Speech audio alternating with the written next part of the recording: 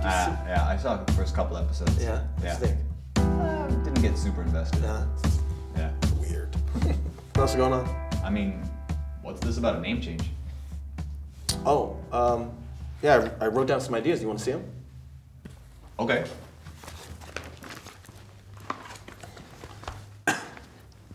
What's this first one? Sione. Sione. It's the Simone equivalent of John. Huh. I think it'll give me an edge. It could. Sione McDonald does sound exotic. Like when Noah Gerber changed his name to Noah Garcia to reflect his Colombian side. Yeah. Or Farouk to Freddie Mercury. Amelia Kelly to Iggy Azalea. George Michael. Charlie Sheen. Winning. You know what else you could do? Tanning beds. Raven Simone went to tanning salons 3 to 4 times a week to get darker skin while filming That's So Raven. Crazy, right? Yeah, crazy. You watched That's So Raven? Dude, such a good show. But you're missing my point. Darker skin equals more ethnic roles. Or it could get you into Harvard. Ask C. Thomas Howell. Who? C. Thomas Howell, Soul Man? Oh, so Soul Man was this 80s movie where this white guy who can't afford Harvard Law School takes tanning pills to be black to get a scholarship. You know, blackface. How was that even allowed to be made? It was the 80s, man. Long Duck Dong. Richard Pryor was in The Toy. Johnny Five is alive. I hate to admit it, but Fisher Stevens was actually good in those films. His dialect, his research, that doesn't excuse it, but I appreciate the actor's hard work. So we got name change, we got skin color darkening. Are you active on social media? No.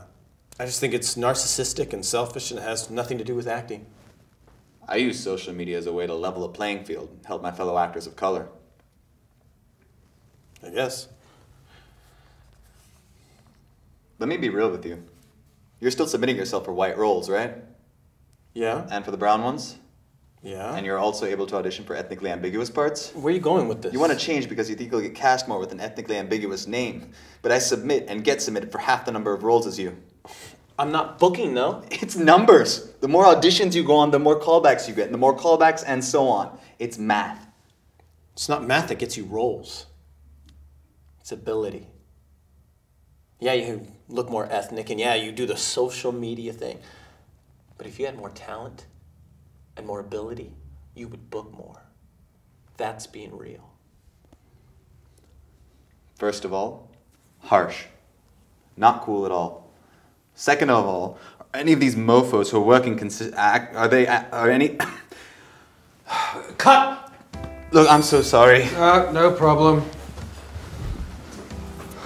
All right, let's reset and do it again. Nice work, gentlemen. Cheers, mate. You're a good director. Oh, thanks. You know, I worked on 12 Years with the Queen. Get out. Brilliant storyteller. And telling an important piece of history, too. She-Whittle? Oh, he was absolutely brilliant. I mean, transcendent race, right? He was robbed. I mean, all the great Brits do. Ben Kingsley is Gandhi. That's right. Laurence Olivier is Othello. Benedict Cumberbatch is Khan. Lovely portrayal. Yeah, they're not hung up on race like the Yanks are. Oh my God, it's all they can talk about. It's this black, that brown, this white. Get over yourself. Well, you can't go outside without hearing about it. You get whacked over the head with it with a cricket bat, essentially.